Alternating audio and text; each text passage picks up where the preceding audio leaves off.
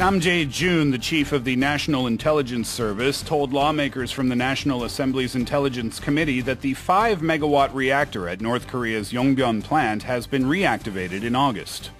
남재준 국가정보원장이 국회 정보위원회 전체회의에서 북한이 지난 8월께 영변 5메가와트급 원자로의 재가동에 들어갔다고 밝혔습니다.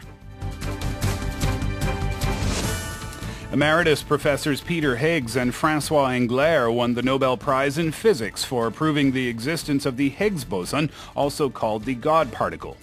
올해 노벨물리학상 수상자로 신의 입자로 불리는 힉스 입자의 존재를 예견했던 프랑수아 앙글레르 명예교수와 피터 힉스 명예교수가 선정됐습니다.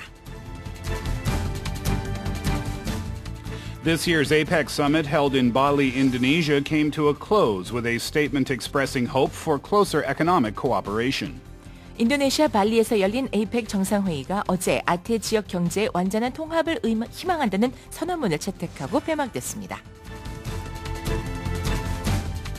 Prosecutors have begun investigations into Tongyang Group over suspicions regarding fraudulent shareholder stocks and filing for court receivership. 검찰이 동양그룹의 사기성 회사채 기업 어음 발행 및 법정관리 신청 의혹에 대한 본격 수사에 착수했습니다. The Ministry of Health and Welfare announced that it will provide disability pensions or survivors' pensions to homemakers based on how much they have paid for state pensions.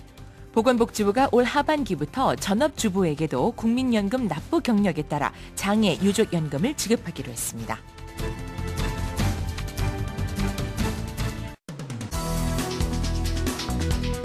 It's not his mother tongue, but the director of the Center of East Asian Studies at the University of Maryland will be honored today for contributing to the study and promotion of Hangul. Robert Ramsey is a household name within the academic community for his extensive research into the Korean language, and the fruits of his labor include the first history book on the subject ever written in English. Along with Ramsey, 9 others will receive an Order of Cultural Merit from the Korean government at an award ceremony today.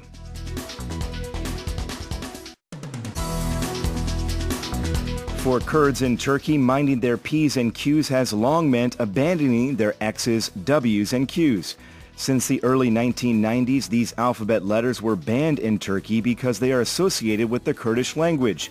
But the taboo against these letters has been fading, and Turkish Prime Minister Recep Tayyip Erdogan has proposed an end to the ban. Turks have long flouted the ban because the letters are common in English words, but they soon won't have to skirt the law to speak their own language.